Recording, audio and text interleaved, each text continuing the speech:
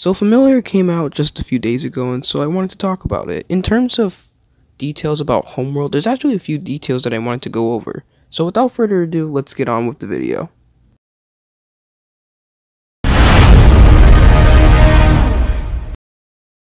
There's a lot of info about the past in Homeworld that has actually appeared in Familiar. And no, I'm not talking about Pink Lasagna. So first I wanted to talk a little bit about Yellow Diamond.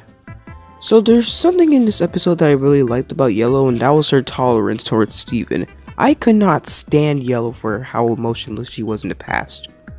It was much better to see Yellow actually talking to Steven like a normal Diamond would. Next I wanted to talk about Blue Diamond. So Blue actually gave us a lot of information about Pink Diamond and what she did in the past, like throwing parties and just being all around silly, which leads me to believe this. Is Pink really all that bad? I know in my last review I got really mad at Pearl, which led me to get really mad at Pink as well, but if you stop and think about it, Pink is actually socially stronger than Yellow and Blue. Just think about it for a little bit. In terms of honesty, I honestly think that the Homeworld Gems would choose Pink over Yellow and Blue, and that kind of makes me feel guilty about hating on Pink in the past. This does not completely change my perception of Pink though.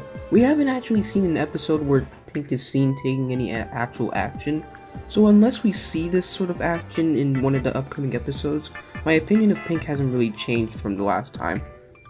But still, I kind of feel really guilty about hating on Pink Diamond in the past now. No, but seriously. From Blue's description, basically Pink was trying to do everything in her power in order to impress the Diamonds in the past.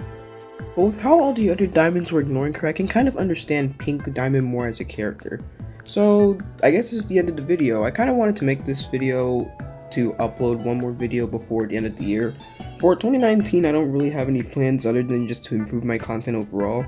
And so yeah, I guess I'll see you in the next video.